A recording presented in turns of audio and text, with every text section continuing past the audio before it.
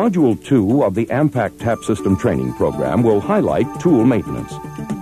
AMPAC tools are designed to provide years of safe, reliable operation. Like all mechanical equipment, AMPAC tools require regular inspection and maintenance to extend the life and reliability of the tool. Careful performance of daily and weekly servicing is, however, the responsibility of the user. The following preventive maintenance items should be checked daily. Visually inspect the stress areas of the tool for nicks and scratches because they reduce the fatigue life of the tool. Also check the lance at the front of the tool. This lance should not be bent. Inspect the threads on the coupling nut for damage. Any part of the tool that has been burned from cross-facing must be returned to AMP for repair. For operator safety, AMP has designed into the AMPAC tool a failsafe. To inspect for a broken failsafe, both the pin and set screw must align with the white painted slot on the threads. All three must be in alignment to assure an unbroken failsafe. If they do not align, the failsafe is broken.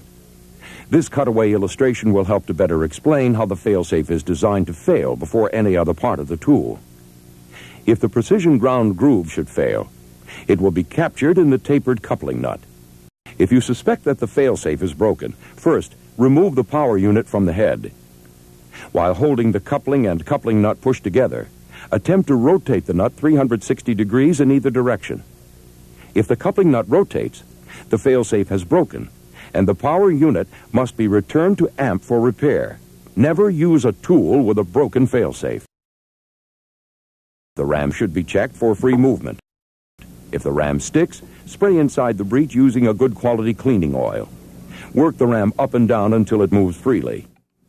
All AMPAC tools are designed to have a certain amount of play inside the coupling nut. This movement is required for the tool to be fired. Check for this condition by holding the breech and pushing in and out on the threaded coupling as shown.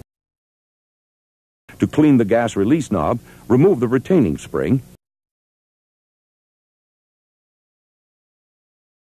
and remove the knob.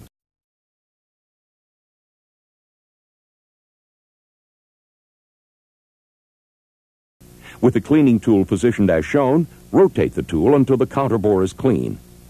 Turn the cleaning tool rod out as shown, and remove any carbon deposits from the gas portholes. Clean the piercer pin base, and check the length of the piercer pin using the gauge on the cleaning tool. A good pin length will not pass through the gauge. If the pin passes through the gauge, the gas release knob must be replaced.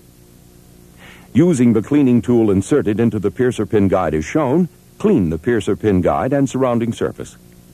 Insert the cleaning tool into the breech cap sleeve and clean the recesses of any plastic or carbon deposits. Again, rotate the tool several times to assure proper cleaning.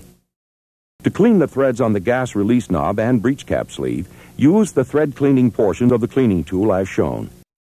Rotate the tool until the threads are clean. Spray the breech cap sleeve and gas release knob using a good quality cleaning oil.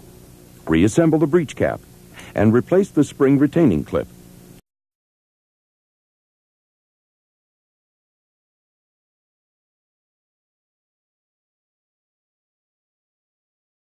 Complete the cleaning procedure by replacing the breech cap assembly onto the power unit. This completes Module 2 of the AMPAC Tap System Training Program.